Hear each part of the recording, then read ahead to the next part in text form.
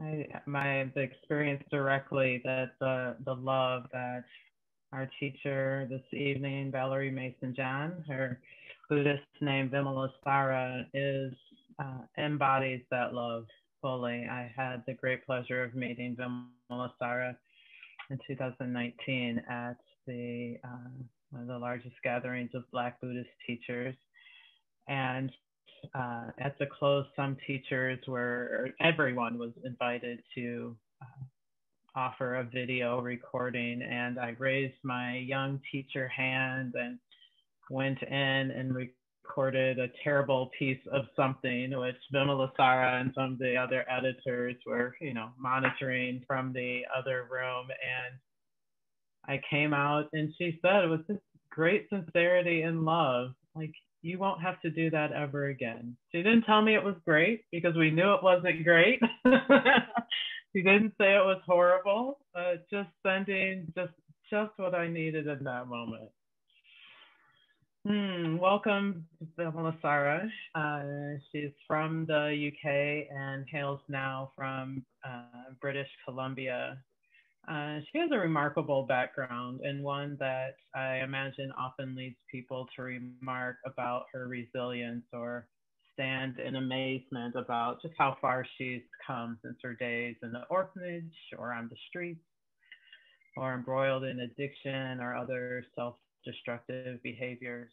And indeed, she's traveled quite some way. Her CV includes that she trains in conflict transformation.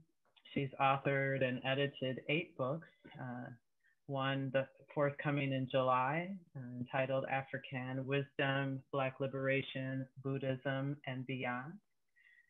She's the co-creator of Mindfulness-Based Addiction Recovery, the co-founder and author of 8-Step Recovery, using the Buddhist teachings to overcome addiction.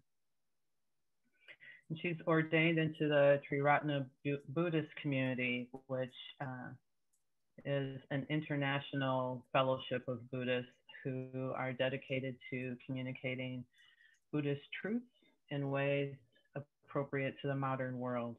And I can think of no better person at this time to hold space and lead us in conversation, courageous and compassionate around race. So glad to have you here with us, Vimalasara. Thank you so much. Thank you, Stacey. It's just an honor to be with your Sangha and to just be with you in this context. One of the great things about the pandemic is that we have been able to come together virtually. Yeah. So thank you. And just really wanting to take a moment to just kind of be aware that many of you are from the Minneapolis area. So definitely in the hot seat of tension, of distress, of dialogue, communication. Yeah, so just wanting to take a moment to acknowledge that. Yeah. And I just thought I'd let you know I've typed it in here. This is my 9 books. My most recent book has been shortlisted for 2 major awards in Canada. I'm Still Your Negro, a homage to James Baldwin, which speaks directly to what's been happening in the world. So I thought I wanted to start. We will do some meditation. We have 90 minutes together, I believe. That's correct. Yeah, 90 minutes.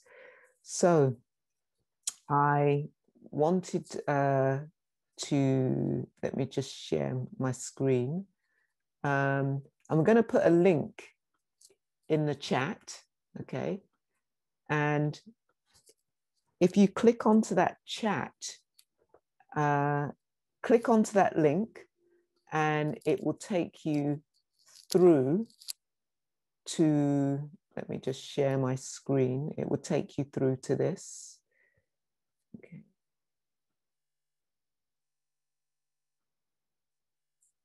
Okay, so if you could answer the question, what would you like to take away from this compassionate conversation about race?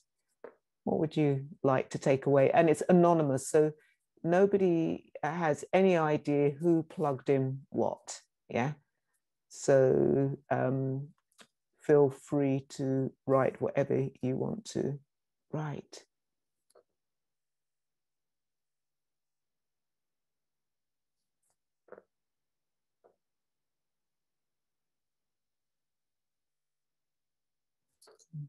So yeah.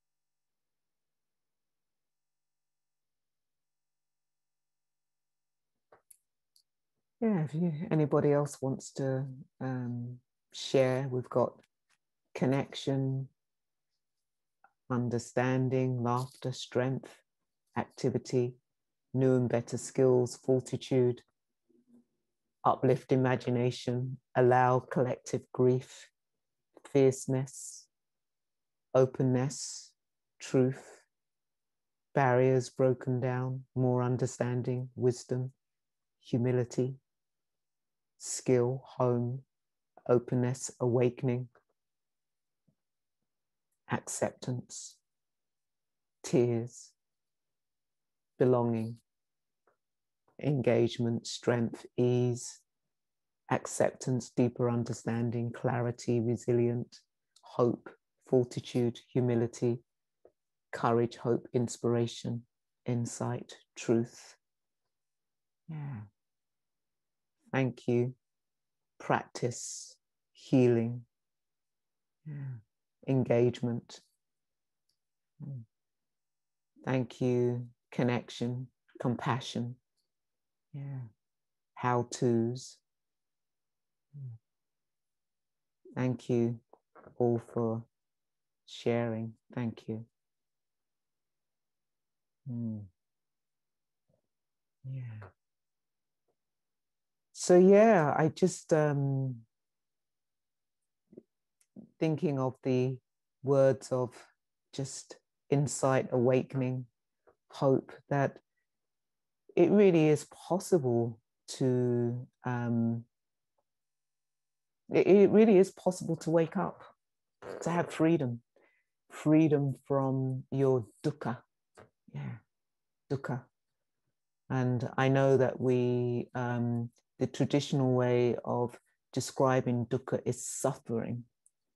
Yeah, but I just I was having a conversation with Ken MacLeod recently, and he spoke about dukkha being struggle, and I just thought, yes, when we struggle with reality, that's what keeps, that's the suffering, that we are struggling with reality, struggling, you know, what is one's reality living in a white body?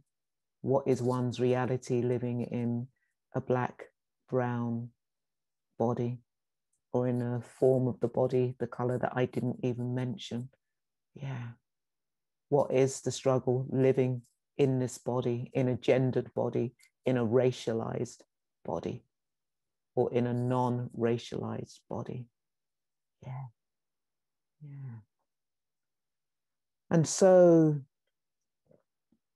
that awakening really comes with being in relationship with ourselves.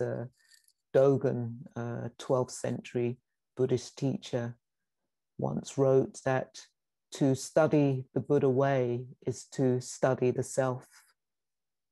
And so if we're going to study the self, we have to become aware of what has made up this self. Yeah. What is this self? What has society projected onto the self? How do we come into relationship with that self? Often we hear in the rooms, in the Dharma halls, in the rooms of Buddhism, this non-self teaching. Well, before you can even think about non-self teaching, one needs to come into relationship with the self.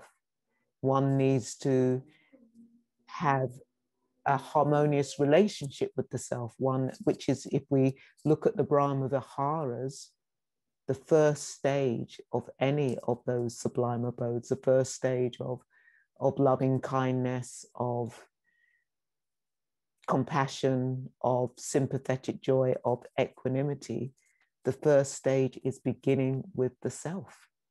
Yeah, one cannot escape the self. One has to come into relationship with the self. Yeah, one has to come into relationship with the guilt that people carry, the guilt of wanting to repair, make reparations, the guilt that we can carry, coming into relationship with the shame that we can carry, thinking that we have done something wrong, people wronged us, and we make it think that we have done wrong. So to study the Buddha way is to study the self. And let me remind you of this, is one of the favorite things I love to talk about is the Prince's awakening. Not enough is pointed to the Prince's awakening. If we think before the Prince became woke, what was going on in the Prince's mind? The Prince came face to face with his struggle with samsara, came face to face with suffering. The Prince was assailed with every mental state one could imagine. And intergenerationally, it said the Prince came face to face with past lives. So before we can wake up and have this awakening, we have to come into relationship with our mental states, with the karma vipaka of past lives, of the fruits of our past lives, of the fruits of our intergenerational trauma. Yes, we do have intergenerational gifts. Yeah. And we can bypass many people who step into the rooms of Buddhism are very good at spiritually bypassing. Yeah. It's like, why do we have to talk about politics? Why do we have to talk about race? That's got nothing to do with the Dharma.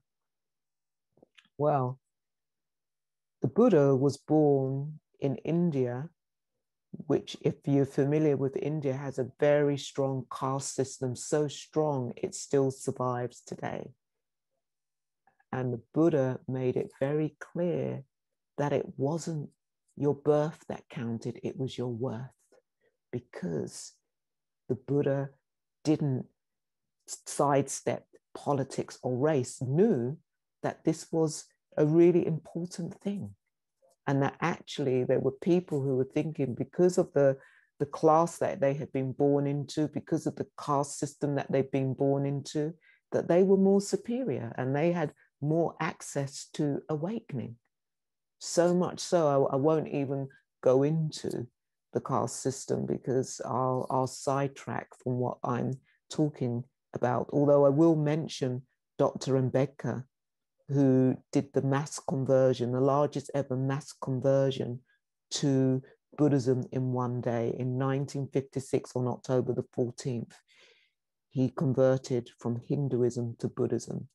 And he converted to Buddhism because he realized that all caste was a state of mind. And therefore you needed a religion to emancipate the mind. And guess what? He died six weeks later, December the 12th, he died. Maybe it's December the 14th, but he died. And the Buddhist world did not come to his people's aid. And why?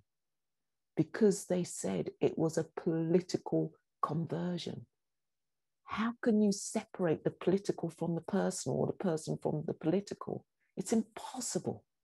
Yes, they did not come to his people's help. Didn't. So you had hundreds and thousands of people in India floundering. All they knew was the five lay precepts plus the 26 more precepts that Ambedkar gave to his people. Things like throw out Hinduism. So if Ambedkar was now, he would say, throw out racism, throw out, had to talk to that, had to talk to what was oppressing what was then called the untouchable people. Yeah. And so, you know, sometimes we hear in the Dharma halls that Buddhism isn't therapy. Excuse me? If people need to use the Dharma as therapy, then it's their therapy. Yes, we can take it further. It can be something more than therapy. But for many people, as we know, it's something therapeutic, and they use it because of the racial trauma or the sexual trauma or the physical trauma, the mental, emotional trauma, because the Dharma has the capacity to emancipate the mind. In the words of Bob Marley, free yourself from mental slavery. Yeah. And no one but ourselves can free ourselves. Yeah. That's what Bob Marley was talking about. So coming back to Dogen's quote, to study the Buddha way is to study the self. We've got a lot to do. Yeah, we have to stop spiritually bypassing. And how do we do that? If we're fortunate to be in blissful meditative states. Yeah, some of you here, you know how to get into those blissful meditative states. That's wonderful. It's great. Great. Yeah. You know, and we need to have blissful states to encourage us to keep on going. And nothing much happens. If we think of the Tibetan wheel of life and we think of that God realm, we know in that God realm, the blissful state, that at some point the good luck runs out and we drop back down into that hell realm. Yeah. It's like, it's not permanent, and it's because we haven't done that work. Yeah. And of course, many people want to slip into that state because it's a protector. It protects us from all the crap that's happening out in the world. Let's get into dhyanas, and then I don't have to think about what's happening in the world. And of course, if that happens, we become alienated. We become separate from the world. And the reality is, with these Dharma teachings, there is no other. There is no other. Okay. So rather than thinking there is no self, let's think of there is no other. And we know that actually part of the disease of systemic racism is this othering, is this separate and other. Yeah, part of that disease. Yeah. So to study the Buddha way is to study the self. And to study the self is to let go of the self. So for those of you who are here in the white body, listening to this conversation, one has to learn what it is. What is it that you are walking with around the world? What is the unconscious bias that you are walking with in the world? What is it? Because you will have it. You know, what is the racism that you walk in this world with? What is it? Because I walk with internalized racism. So if I walk with internalized racism, how can you escape not walking with racism? And I walk with internalized racism because of all the messages that society says about Black and brown bodies. Yeah, it's everywhere. It's in the ventilation system, this racism. We can't, it's a gas, it's like a poisonous gas. We can't avoid it. We breathe it in daily. And we're not even aware that some of us benefit because of the body that we're born in. We benefit from some of these things. And we have to become aware. It's only when we become aware that when we've really studied the self, we know, we can begin to know what it is that we have to let go of. Yeah. And it's a lot to let go of. You know, let's forget about privilege and saying letting go of privilege. It's like, you know, I've got some of my white friends who are doing the work and they talk about, oh my God, it's so hard. And and people are going to do this and we're going to get ostracized. And I just say, get over it, because it's been hard for us for years. Get over it. This is the journey. You will get over it. We've survived, you know, because it is, as soon as you know, I've got friends who, white friends who run Dharma halls, and they tell me as soon as they start talking about race and social justice, people leave. People leave. Yeah. They go somewhere else because they don't want to know about it. Some people who run these centers don't want to mention it because the people who will leave will be the big donors, and they want to keep their donors. Yeah. They want to keep the money. They want to keep the center open. And so they choose not to mention it. Yeah. So to study the Buddha way is to study the self. To study the self is to let go of the self. Yeah. And to let go of the self is to be illuminated by a myriad of things. And it's only when we go through that process do we know what we will be illuminated with. And I say what we're illuminated with is the wisdom and compassion. And just knowing that, for me, awakening is bittersweet. When we begin to wake up, I know when I begin to wake up to reality, it's like, oh no, I really don't want to see that. I want to turn my head the other way. And yet I know in that bitterness, there is this sweetness. There's this saying, it's better to have never have woken up than to have woken up and then pretend to be asleep. And they're the most difficult white people I have to deal with are the ones who have woken up to something and then pretend to be asleep. Yeah. Okay. So, yeah. So this conversation, and I want to say that this, for you, this compassionate conversation about race may just happen in this silo. For me, it happens every day of my life, this conversation about race. It happens every day of my life. I was raised by white people, so it happened every day of my life. You know, as kids, the aunties and uncles, they would take us out of the village, and you would get these white people coming up to our white carers, spitting in their face, hitting them. How dare you have these black children? Yeah. So this conversation about race for me has been every day of my life.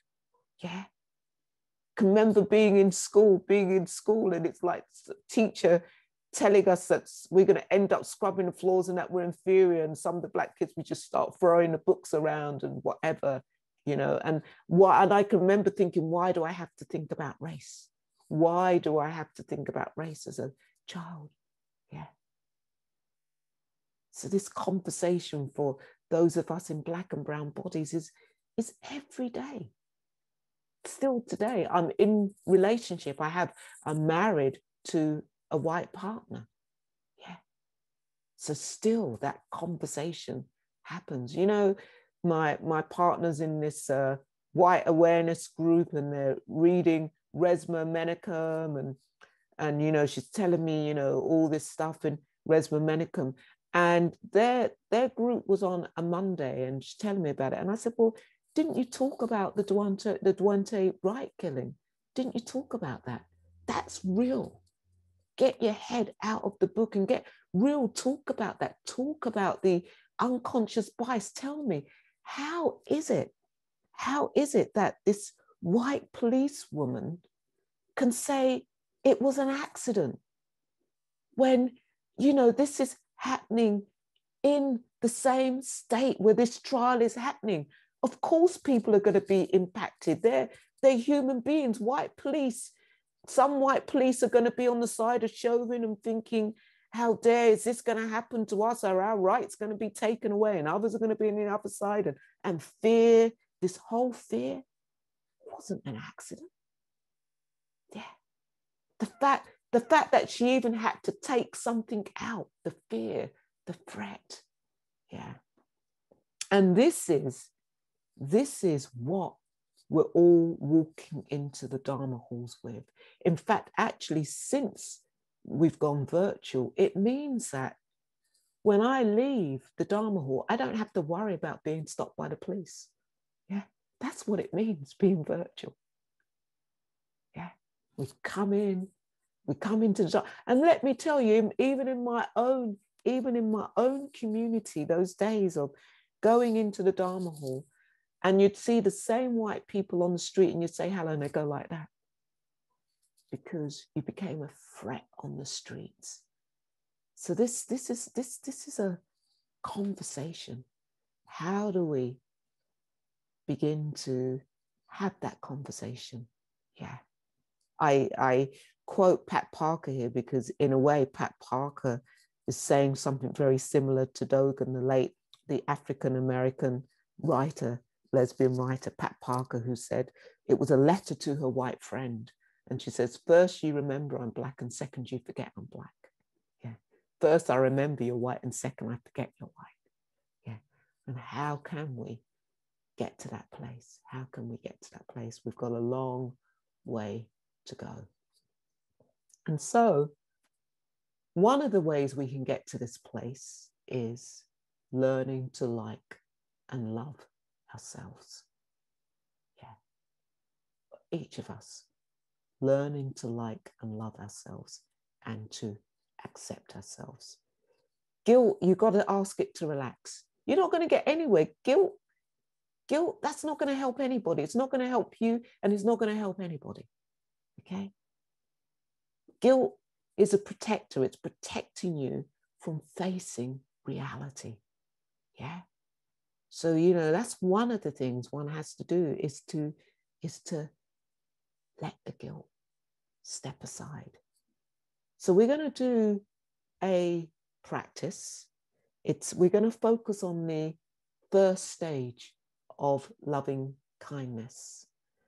And I'm going to do it with the first stage of loving kindness with the 5 precepts, okay? Because as lay people,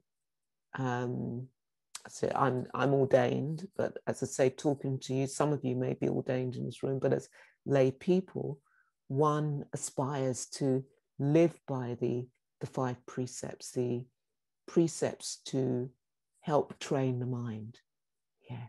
And in fact, if we can really live by these precepts, there can be a flowering of something new, a flowering of something different. And in this practice, we're going to focus on the positive iteration of these precepts. They're couplets. In fact, the traditional way is I don't like to talk of them in the negative form, but that the tradition, in the traditional form, it's all what we're undertaking to abstain from. And as Westerners, because apparently Westerners found it so difficult to be with around having to sit with what we're undertaking to abstain from, it's really interesting. So it's not, as I say it, and I see Stacey smiling, because it's just so interesting that Westerners found it so difficult to have to live with what they have to abstain from. And I think if we look into the present day, Westerners find it really difficult to have to abstain from racism. I mean, that could be a training principle and a precept, it's like, and so we had to bring in these positive iterations, and they're very beautiful, what we bring into fruition. And as we are going to be focusing on that first stage of loving kindness, unlimited friendliness. So if loving kindness is activating, just know that this practice of metta, Maitri Bhavana, is about friendliness. How can we cultivate friendliness, warmth, and loving kindness towards ourselves? So if you get yourself comfortable and really see if you can just allow what I've said to just begin to just settle, yeah. And of course, thoughts may arise. So I'm not going to say anything for a couple of minutes. So just allowing yourself to settle and arrive onto your meditation spot.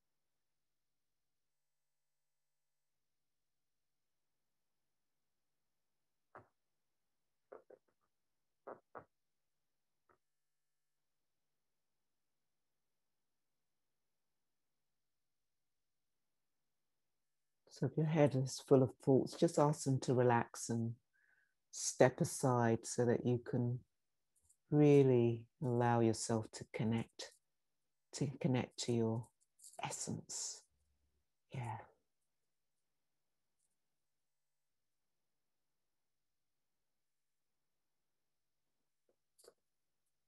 I'm going to begin with chanting the Vajrasattva mantra.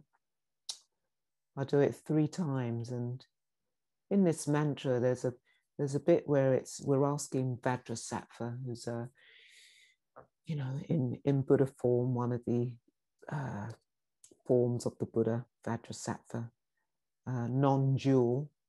Vajrasattva is non-dual, and we kind of asking Vajrasattva to be firm for us, and Vajrasattva cuts away that greed, hatred, and delusion. And there's a part in it where there is this laughter, and it's this laughter because we thought we were impure, but we were never impure. We've always been pure. Yeah. And that's the laughter of realizing that we've always been pure. We were born pure. What actually happens is through our conditioning, the heart gets covered up through the conditioning, through society conditioning, through family conditioning, through intergenerational conditioning.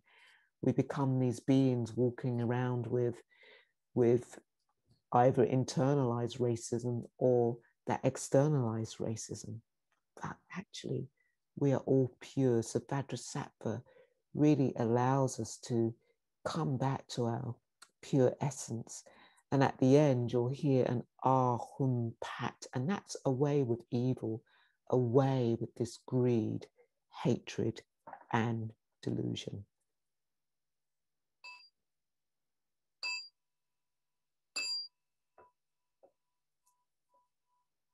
Om Vajrasattva Samaya Manu Palaya Vajrasattva Venopatishta Threadho me bhava Sutosho me bhava Suposho me bhava Anarakto me bhava Sava Siddhim me precha Sava Karma Sucha me Shitam Shreya Kuruhung Ha ha ha ha ho Bhagavaso Tapakata Bhadra me mancha Badri Bhava Mamahatsamayasapa Ahum Pat Vajrasattva Samaya Manu Palaya Vajrasattva Venopatishta Threadho me Bhava Sutosho me Bhava Suposho me Bhava Anarakto me Bhava Sava Siddhim me precha Sava Karma Sucha me Shitam Shreya Kuruhung Ha ha ha ha ho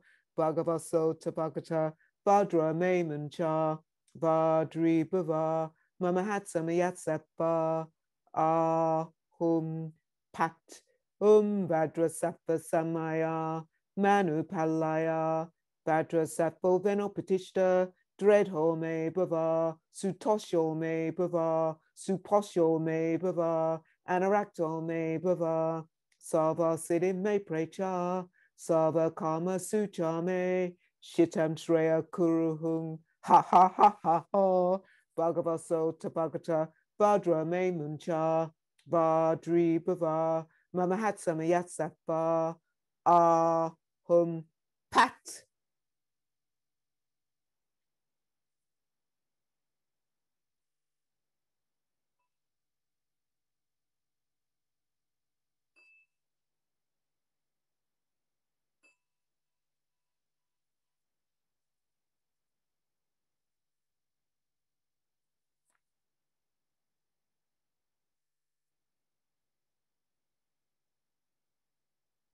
So becoming aware of the body, really allowing the body to settle upon its meditation spot. And having the sense of the mind dropping into the heart.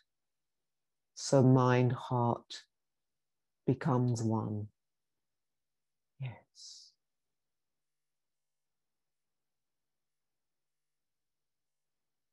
When we move into greed, hatred, and delusion, the mind has pushed the heart out. Mind, heart is one. So really have the sense of the mind dropping into the heart, and mind, heart settling into the guts.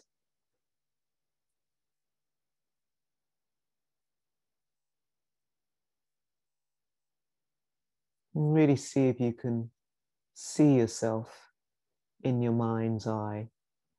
Really see if you can look at the self with warm, kind, loving eyes.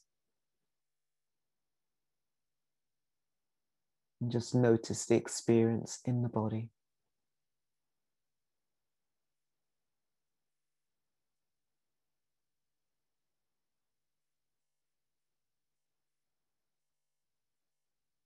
And saying to the self, with deeds of loving kindness, I purify my body.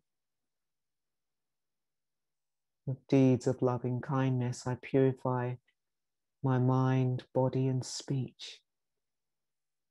Just really see if you can feel the vibration of the phrase as you say it to yourself. And you can say it out aloud. With deeds of loving kindness, I purify my body. With deeds of loving kindness, I purify my mind, body, and speech.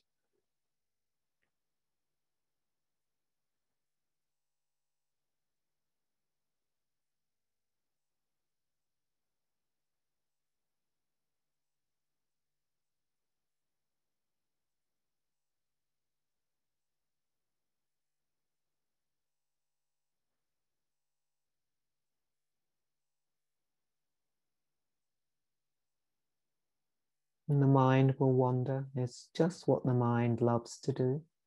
And that's okay. We just gently rope it back in, bring the mind back in, and really see if you can just allow these few minutes to just be with the self. Yeah.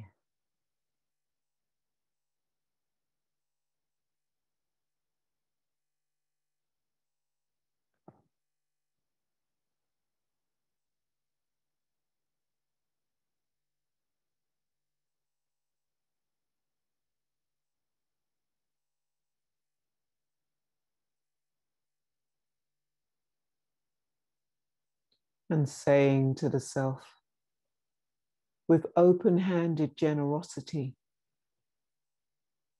I pay attention to the self. With open-handed generosity, I take good care of the self. And just notice the vibration in the body as you really kind of bring into mind of just treating the body, the self, with open-handed generosity.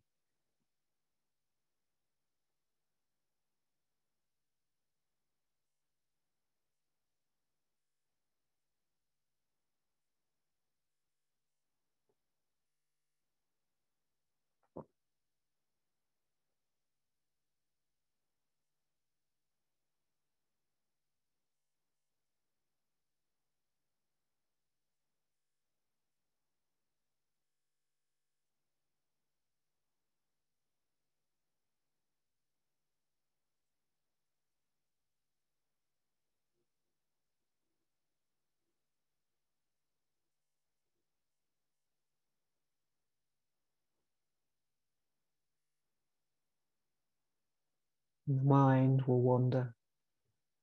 It's what the mind loves to do. And so just smilingly and gently bring it back. Bring it back to the body, mind, heart, meditation spot.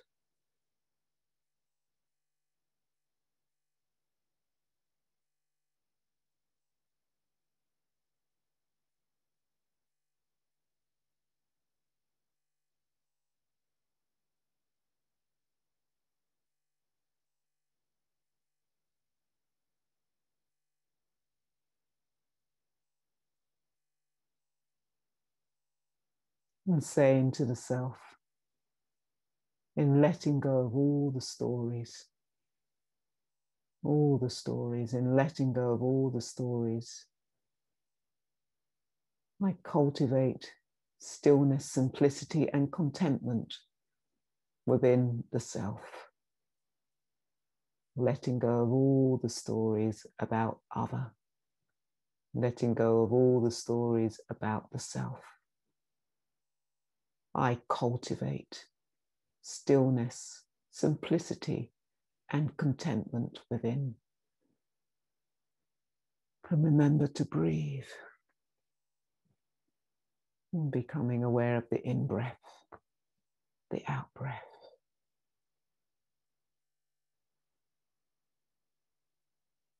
And again, becoming aware of the vibration of,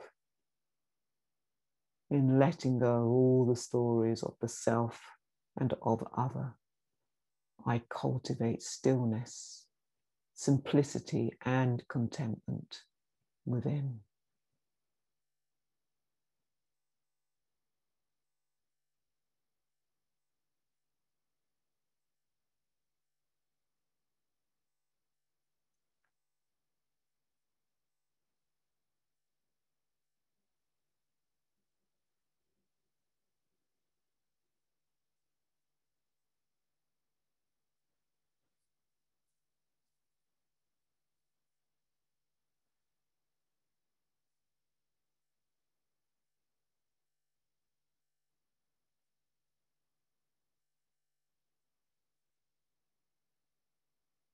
Again, really have a sense of the self. Really see if you can see the self in your mind's eye. And perhaps even if you can't see yourself, placing a hand upon the heart and the belly, just letting the self know that you are there for it. And just giving the body the warmth of your own hand.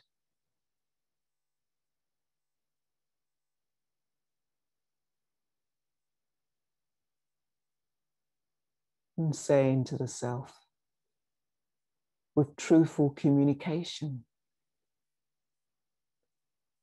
I cultivate truthful communication within and without, cultivating truthful communication within. Yes, letting go of all that self-talk, all that stinking thinking, which isn't true. So cultivating truthful communication within, and also cultivating truthful communication without, outside of us when we verbally speak into the world. Yes, cultivating truthful communication within the heart, mind.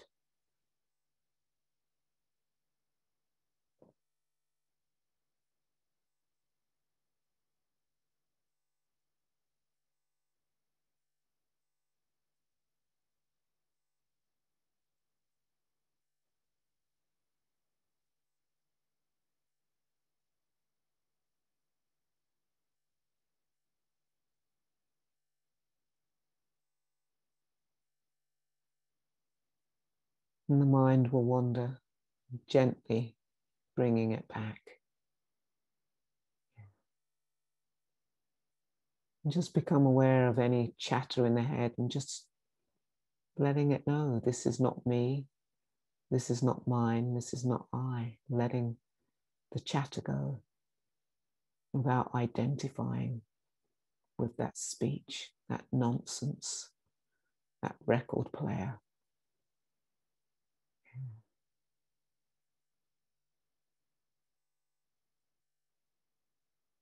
it's really possible to dwell in the emptiness of the mind, the stillness of the mind.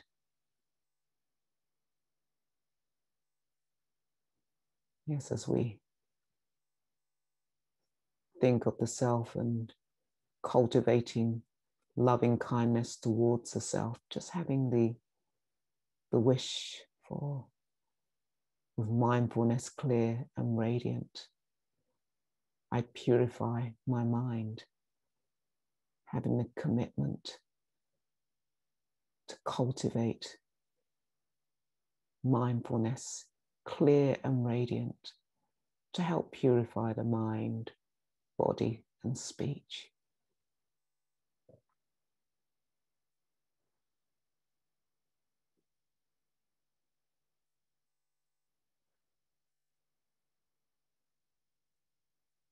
Now inviting you to sit with the strong wish to be at peace.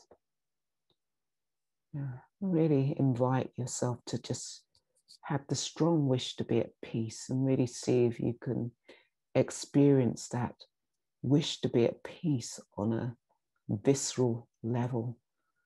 And if you're not sure what's peace like, you have no idea what it is that you're wishing for, well, the definition of peace can be just free from all that papancha, free from that mental proliferation, free from all those stories running around your head, free from the thoughts, the stinking thinking, free.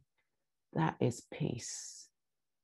So just allowing yourself to sit with the strong wish to be at peace without struggling with reality. And in this moment, you can be in peace if you allow yourself to be here right now on your meditation spot.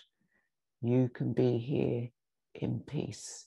So let go of past, future, and be here in the now so that you can have a taste of freedom, a taste of being at peace.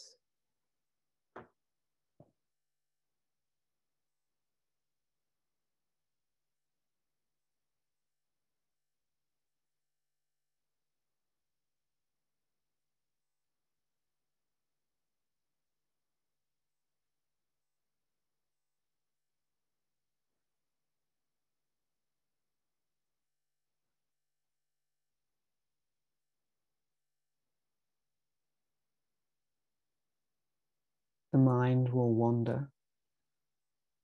That's what the mind loves to do. And the practice is simply noticing it wanders and simply bringing it back again. So bringing it back to the strong wish of being at peace. And just feeling the body being supported by your meditation spot.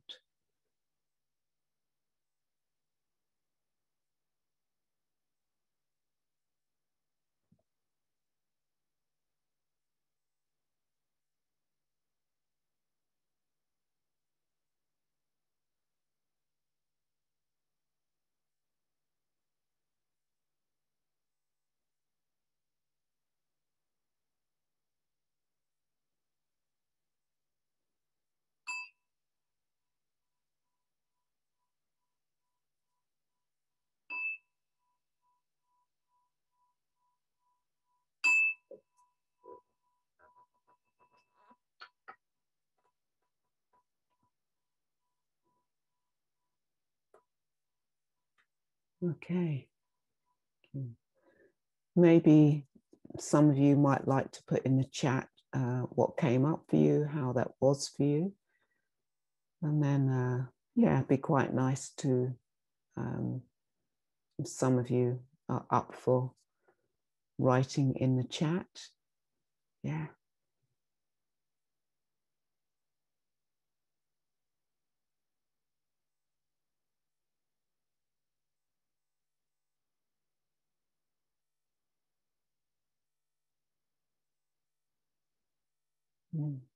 Anyone going to share in the chat.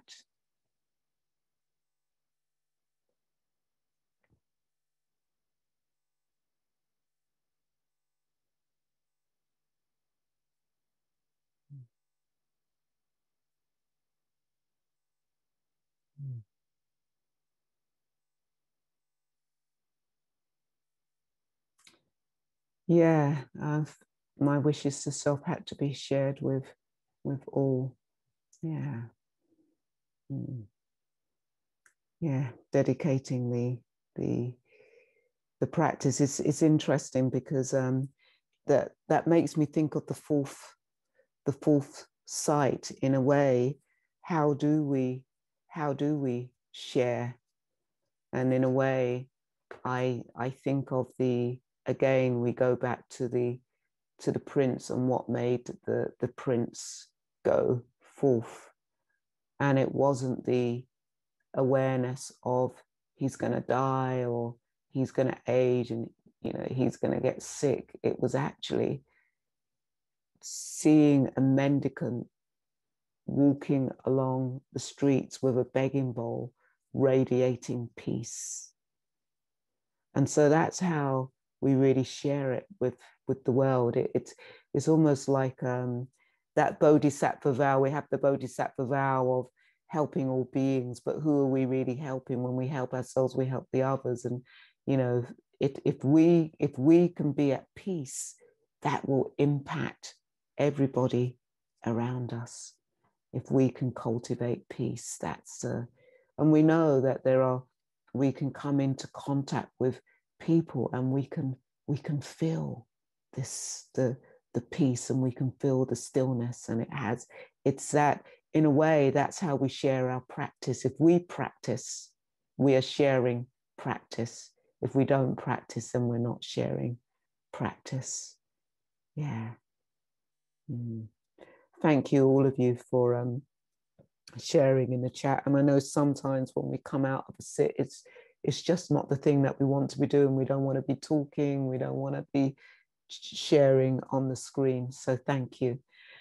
So today it was framed a compassionate conversation about race. So if it's going to be a conversation, that means I don't do all the talking. Yeah, if it's a conversation, yeah. Otherwise we would have called it something else. Okay. So just to let you know how I work a little bit about myself. Some of you might be familiar with Dr. Gabor Mate's work. I'm one of the founding facilitators of his work. A group of us under the leadership of Satdaran put together his work into a course called Compassionate Inquiry. So I teach people compassionate inquiry, and I work as a practitioner counselor in the form of compassionate inquiry. And I'm trained as an internal family systems therapist. So, and an inquiry is something that's been with me through my work of mindfulness and conflict transformation. And so that conversation that we have is an inquiry, is an inquiring into people's experiences. So what is it? What would you like to explore around this topic of race? What's some of the things that you might struggle with? And if you do, I will actually ask for the recording to stop and pause, so that that dialogue isn't actually recorded. Okay, this is just for us here. So what is it? What is there anything that you've ever really wanted to ask a person of color and not had the courage to ask? Let's work with that. So it's a invitation, and some of you might be experiencing discomfort.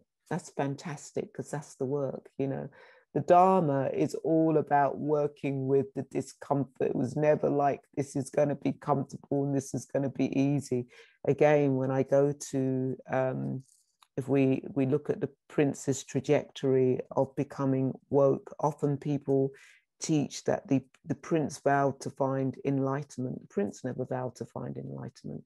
The Prince actually said something like, I will not move from this spot until I find an end of suffering. Very different. See the bypassing. If we vow to find enlightenment, we're definitely going to spiritually bypass. Yeah. But if we vow to find an end of suffering and vow to find the end of suffering of racism, we have to face the suffering. And that's what the Prince did.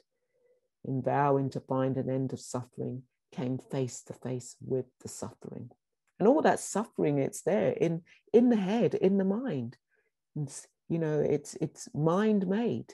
This suffering. You know, there is the pain and there's the second art. And my practice is, how can I take that second art out? You know, every time I hear the news that another Black or brown body's being killed, my practice is, how can I take that second art out? Because there is pain. Okay.